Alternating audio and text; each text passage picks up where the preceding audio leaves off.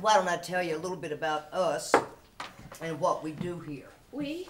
Yeah, my daughter Penny and I. You'll meet her. She's 16, and she helps me out quite a bit with the girls. You'll be staying up in her room. Oh, no, I don't want to put her out. Oh, no, it's fine. She's used to it. She'll stay with me. I can just stay down there in the basement. It's filthy. I don't mind. Well, what are you, a dog?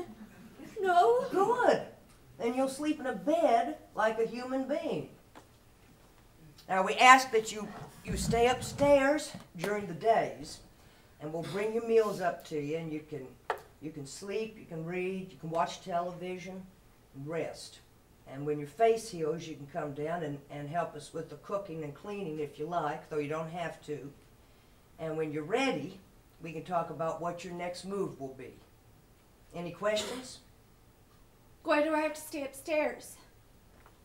Well, our guests here are nice people on vacation hoping to relax. We can't have someone walking around here looking like a ghoul spoiling the view. You understand? You have to stay upstairs until your face looks normal again.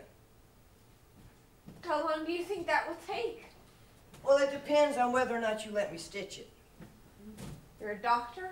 I was a nurse. Will it hurt?